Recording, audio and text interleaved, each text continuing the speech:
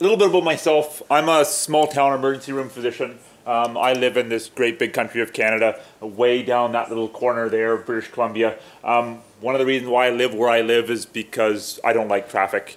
And this picture we see at the bottom there, that's taken about 15 kilometers from where I live. A nice little hiking trip not far from home. My university, however, is about 800 kilometers from where I live. And I get students shipped from across the province to me to come join me in the emergency department. Now, I became first involved in Wikipedia in 2008 after coming across, I was working a night shift, I was looking around the internet, and I came across this article that was horrible. It was full of errors. And then I saw an edit button, and I realized that I could fix the internet.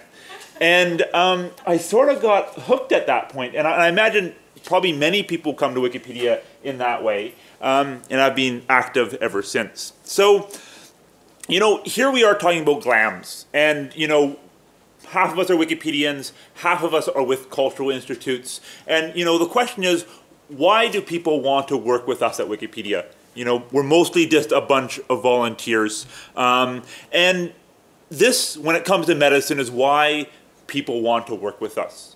Wikipedia is really what the world is reading. This is a recent paper myself and Andrew G. West published in the Journal of Medical Internet Research based on 2014 data. We took a website called Alexa. It's actually SimilarWeb, and it gives us page views for different languages, and we sort of isolated the page views that Wikipedia gets, and we compared it to the other big internet health sites. And the two other big internet health sites globally is the NIH and WebMD. You know, World Health Organization is a tiny fraction of the global viewership of health content. NIH is another tiny fraction. And it appears that Wikipedia is the single most used medical resource globally. And that is why those who want to get information out to people wish to work with us. Another reason, Wikipedia is not only extensively used by the general public for health information, but it's also used extensively by medical students. So, you know, Netha is doing great work developing Wikipedia, putting pathology images onto Wikipedia, and while that might not be very interesting to the general public, if you're a medical student, it is. And it makes Wikipedia more useful to a larger group of people. And they've done some surveys, this one from 2013, looking at medical students in very rich countries who have access to the world's best resources. So these are students at like UCSF and Harvard. And they asked them, you know, here you are, you have this world-class library. You have everything you can possibly imagine of the highest quality. Why are you using Wikipedia? Because 94% of them are. And they answered, well, Wikipedia is easy to use. I can pull up my cell phone. I don't need to hit enter half a dozen passwords, forget what my password is, remember my 15-letter university ID. And next reason is Wikipedia is understandable. You come to Wikipedia, and while people criticize us for being complicated, we're still way less complicated than the published literature. So you can come to Wikipedia, you can find a general overview, and then the final reason is Wikipedia is consumer friendly, so it's easy to access. Now, another recent survey is they looked at the UK public, and they asked the UK public, you know, how reliable do you consider the authors of Wikipedia versus the authors of these other sources? And thankfully, you know, they consider the Sun, the Mirror, the Mail, and the Express very unreliable. They still read it, but they actually don't believe it, which is reassuring to those of us in the healthcare field. You know, Wikipedia sort of ranked around the BBC. Our reputation, you know, how reliable people feel we are, isn't as high as, you know, Encyclopedia Britannica or more formal publications, but we're still extensively used. So, because we're short on time, I'm just going to touch on one of my favorite collaborations, the one that I've been working on since 2012, and that is the Medical Translation Project. Now, the Medical Translation Project, we're trying to get medical information, which mostly exists in English and Wikipedia, and a few major European languages, into as many other languages as possible. So while Wikipedia is in 278 languages, there is a great variation in what's available in different languages. So initially we started by improving entire Wikipedia articles on the English Wikipedia. So these articles were 2,500 to 10,000 words. And we started by translating these entire articles from English into languages like Swahili. And then we received feedback that this is way too much information. it was way too much work for the translators. It took way too much time to get the articles ready for translation. And so we sort of switched after writing 33 of these articles, which are either good articles or featured articles in the English Wikipedia, to concentrating just on the leads of the English articles. So we worked to improve the first 3 to 4 paragraphs of the English Wikipedia article. We put it into simple English, which is important for translation, and we need to have our leads in simple English regardless. It's good for our English readers, especially those who read English as a second language. And right now we have 132 of these articles available, and we're working with two main partners, Translators Without Borders and Rubric. And we're working to translate these into 100 or more languages right now. So one of our big successes is we took our article on Ebola this last August, we sent it out to our team of translators, and we now have Ebola content in 110 languages.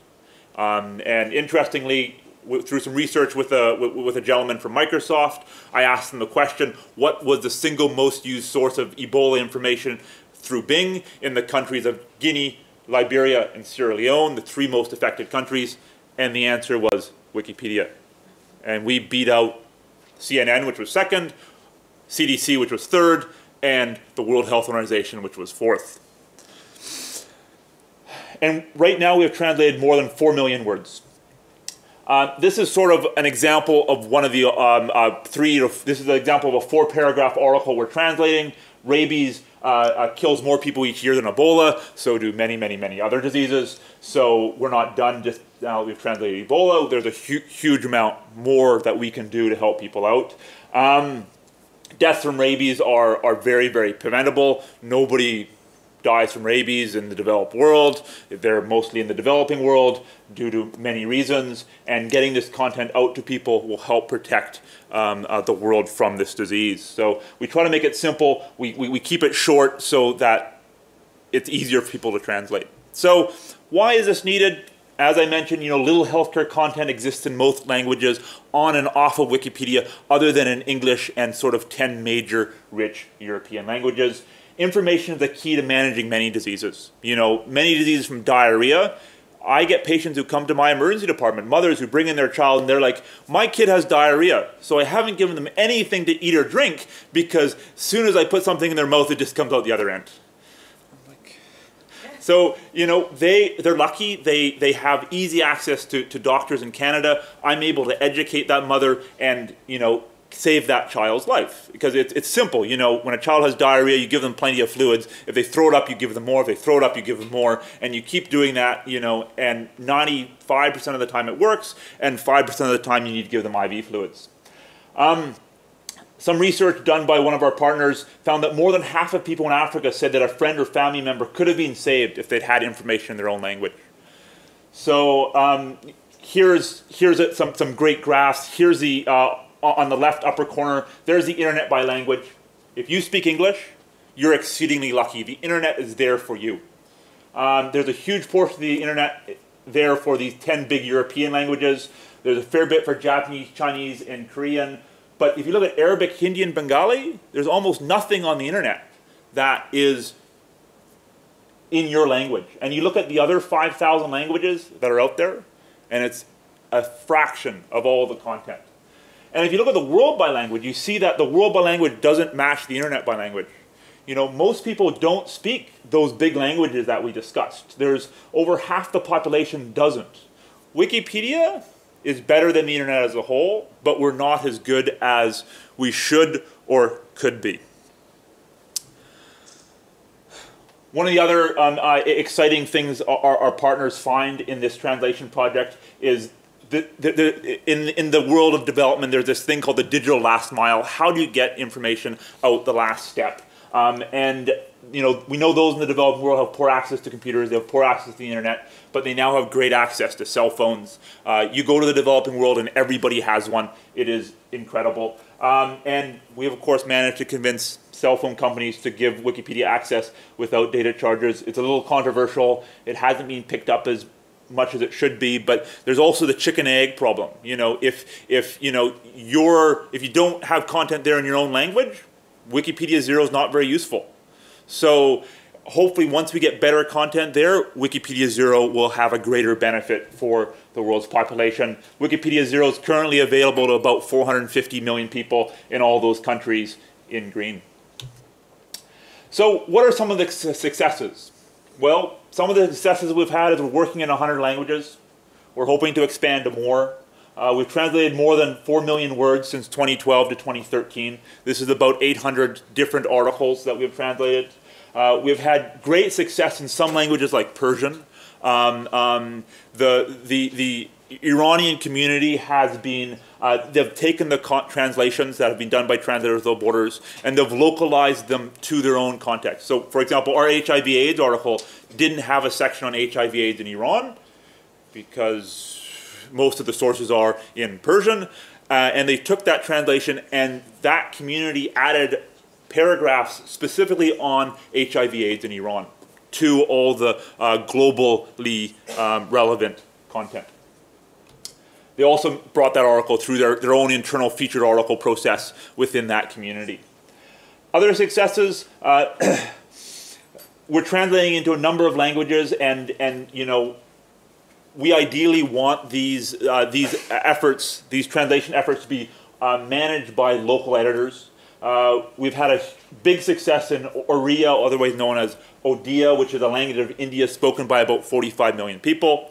There is, I think he's a retired physician who has decided to spend part of his retirement translating these articles and creating some of the first medical content that's freely accessible in his country's language. So really, you know, one amazing person can do a lot of amazing work.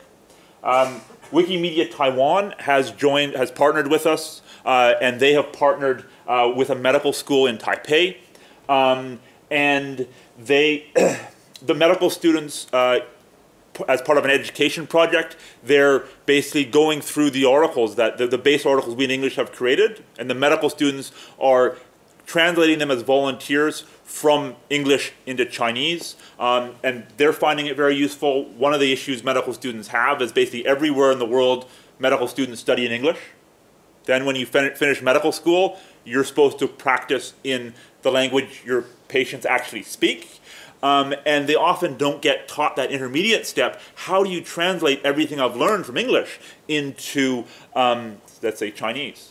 So this is a great opportunity for medical students to get practice learning how to translate from the language you're learning medicine in to the language you're going to be practicing in. And I'm hoping that, you know, the model that the Taiwan Wikimedia group has started will spread to other languages. Couple others, we have a number of for-profit companies working with us. One is a company called Rubric in South Africa. They translated our Ebola content into 20 other languages. You know, this is, you know, companies like doing pro bono stuff. They like having, being involved with not-for-profits. So Rubric did some work in 20 African languages. IDIS is doing work in Quechua, Guyana, which are South American, Central American languages. So we have some for-profit partners who are doing work for us pro bono. And then, of course, our core group at Translators Without Borders, which is basically a bunch of volunteer translators. They're doing a lot of the translations as well, gradually. So this is sort of our control panel, where we keep track of the whole process. We have many pages of just tracking so that we don't end up translating the same article twice. We initially did the progress mapping on Wikipedia, but we needed an Excel document. Our tables on Wikipedia just became too big and too slow to edit, so we ended up migrating to this about a year ago. Some of the difficulties we've had: some technical words do not exist in some languages, so simplification is really important. But it's difficult. Some languages are against translation to some extent in that they want the content developed de novo in their language. So for example, Swedish, they'd love the content developed from Swedish sources in Swedish, but the difficulty is most Swedish researchers are publishing in English. I spoke at an Italian conference where I was translated from English into Italian, and I asked them, what language do you publish in? And they all said English, and yet only a fraction of the population, or the fraction of the audience actually spoke English. It was interesting. Additionally, we need language champions to direct the efforts. You know, we in the English community are developing the sources to base the translations from, but those who are interested, it works really well if that community, you know, sort of helps manage the translators rather than me trying to get it in 100 different languages. So yeah, you know, since we're short on time, I guess I'll stop there. I was going to speak about a copy and paste project, but I'll leave that to another time.